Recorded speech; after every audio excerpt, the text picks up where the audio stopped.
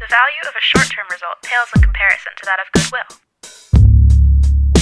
Emmanuel Kant said that we should be good to each other as we would be good to ourselves.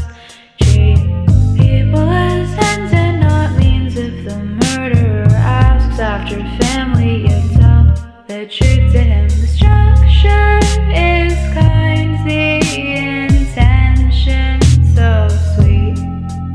So in his eyes I'd say that he won.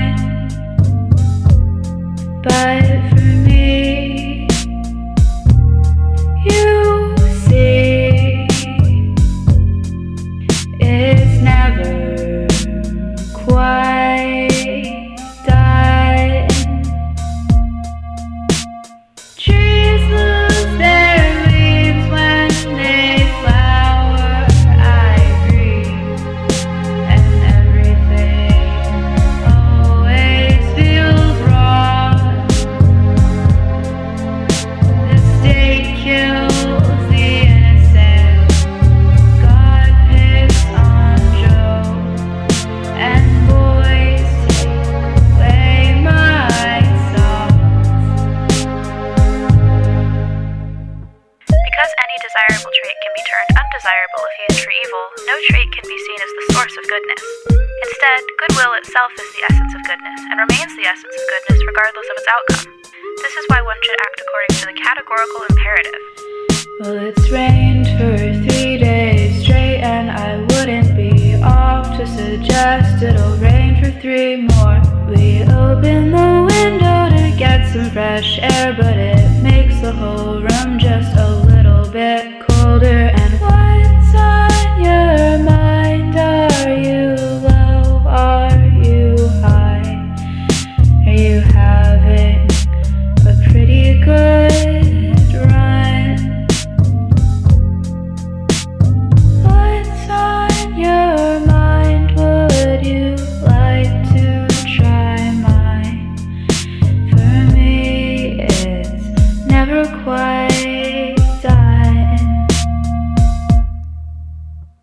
Trees lose their leaves when they flower, I agree. And everything always feels wrong.